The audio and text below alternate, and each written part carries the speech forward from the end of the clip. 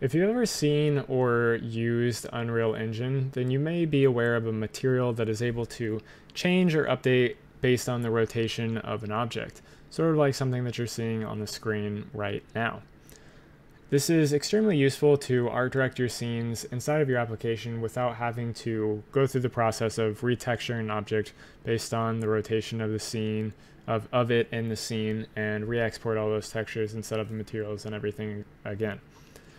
And in this case, I used it to create the moss on the top mostly and a little bit on the sides of this rock. And this is all done inside of Redshift, and I'm going to show you how you can set this all up. So I just have a quick scene, simple scene set up here. It's just a sun and sky rig with a plane and a sphere. So let's go ahead and create a Redshift material and open that on up. And what we're going to use to drive this entire material is going to be a Redshift state node. Now, the state node is a very powerful node, and you can do all sorts of different cool things with it. If you click right here, you can see all the different types of data that you can get from the node. But for our purposes, we're just going to use the normal. And in Redshift, the normals are from -1 to 1 in space, and we need those to be able to use them to be in 0 to 1 space. So the way we're going to do that is we're going to use a change range node, and it's going to be the vector change range because we need the vector because it's going to have all three channels, so your X, Y, and Z directions inside of it. And it's going to remap them all, and we're going to be able to bring out the specific channels.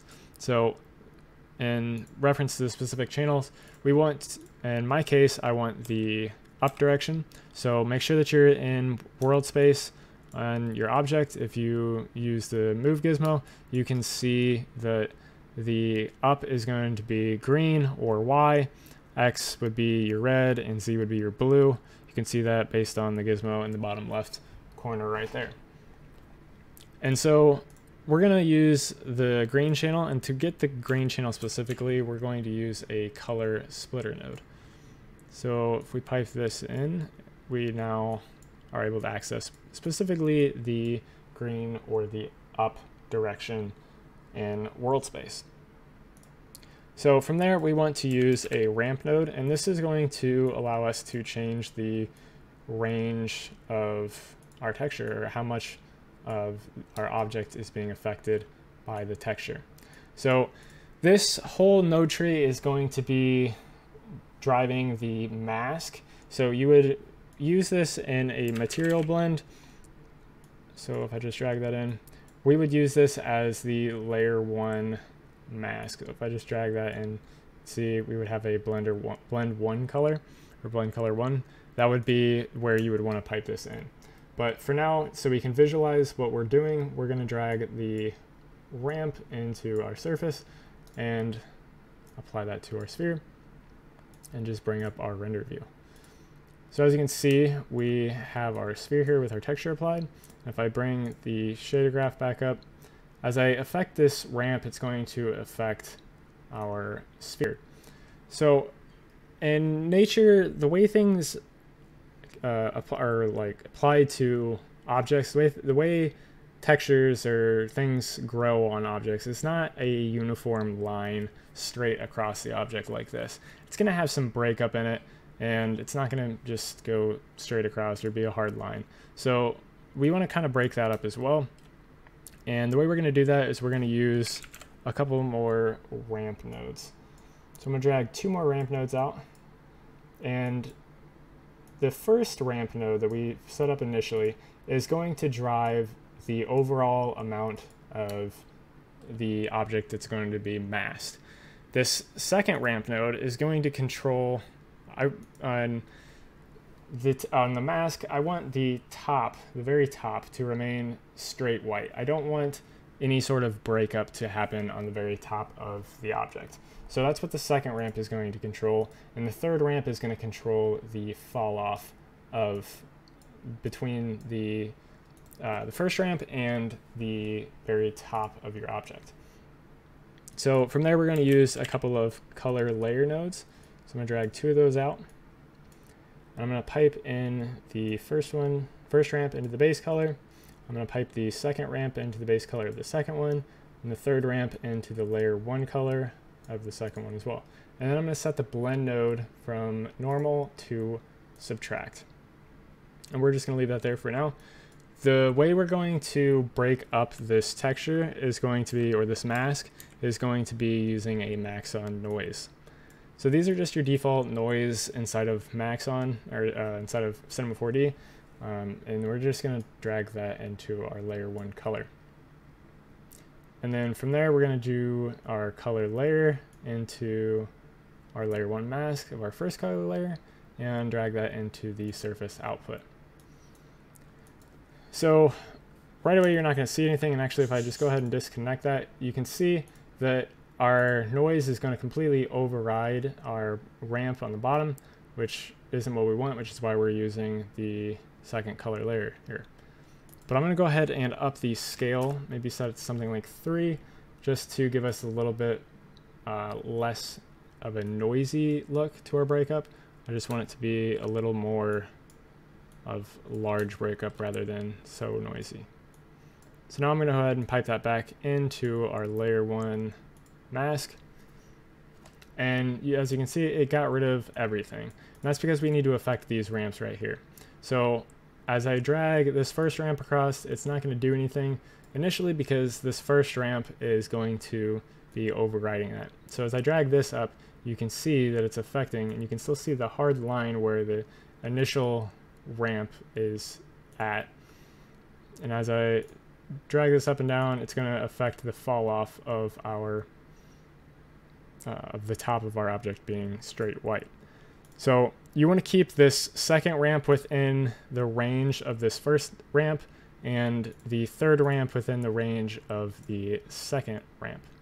So if I go ahead and drag the second ramp on up so it stays within our first ramp, and then I'm going to go ahead and just drag this dot all the way over so that it's straight white on the very top of our object. And you can affect the fall off using this. You can see now the very top, only the very, very top is straight white, which is kind of what I'm looking for. So let's go ahead, just affect this a little bit more. Just set that so it's about at the same place as our initial ramp. And then from there, we're going to make this just a little bit more pronounced. So the way we're going to do that is we're going to use a color correction node. Go ahead, pipe that in and bring this into our surface. Nothing's going to change initially because we have to affect these settings. And I'm just going to pump up the contrast here. And as I do that, you can start to see that we create this nice hard line, which again, probably isn't necessarily what you want. So we'll just keep it at a little bit of a gradation there, maybe change the gamma to get a little bit more of a gradation between the two.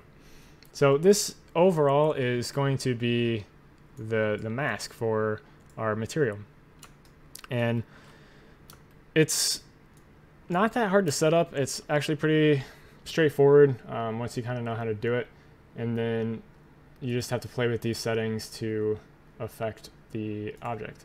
So it's going to be kind of hard to see, kind of hard to understand, but as I rotate this, you can actually, it is actually showing, you can see that as I rotate the object, it is updating and the texture is changing and staying on the top no matter how much I rotate this. You can go on forever. It's going to always be on specifically the top.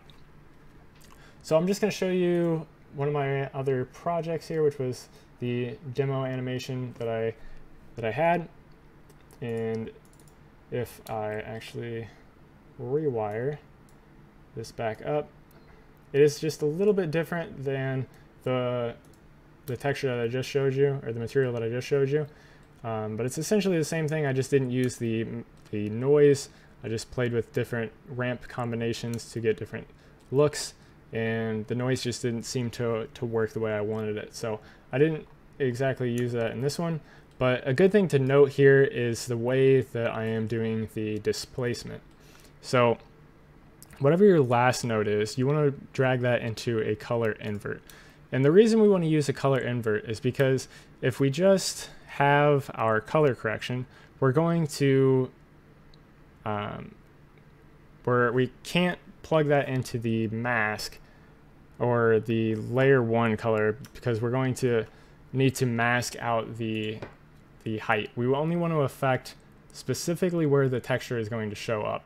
So we're going to use a color layer for our height texture, drag that into the base color, and then we're going to invert our mask so that we just get this look. So we can't just create a mask for the base color. So we have to set our layer 1 color to black, and then we have to invert our initial mask to make sure that we are only making the parts that the texture isn't affected by to be black. That's why this second color is black. And if you drag this in here now, if I drag this into the surface, you can see that only the top where that that texture is actually located is being affected by the displacement. So just a interesting little tidbit there that you have to kind of think about when you're going to do the displacement. The level from 0 to 1 that you get with this node is going to affect how much it's being displaced. So black isn't going to be displaced at all, and then your white is going to be, full white will be displaced the most.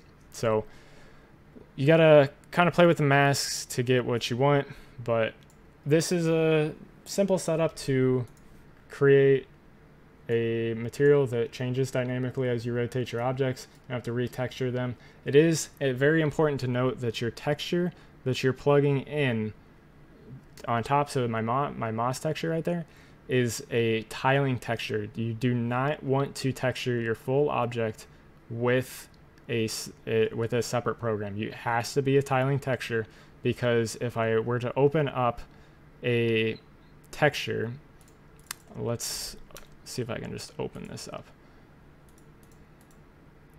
If I open this up, you can see that there is only the texture applied in where the UVs are placed, which is not what you want. You'll see everything that's in here if you do not have a tiling texture. If you have a tiling texture, this entire square is going to be applied across your surface, and it's not going to have any of this weird distortion, non-textured stuff going on. So very important to note that you must use a tiling texture as the topmost texture that you're using this on, otherwise it will not work. But hopefully this helped you out. It's a kind of simple, quick introduction into the state node and what you can do with it. There's a lot more that you can do with the state node, but this is just something super simple that allows you to art direct your scenes without having to go back and actually recreate all your textures and everything every time you want to make a different variation of the object. So hopefully this helped you out. Make sure you leave a comment if you have any questions, and I got some more tutorials coming, so make sure you subscribe and have a good day.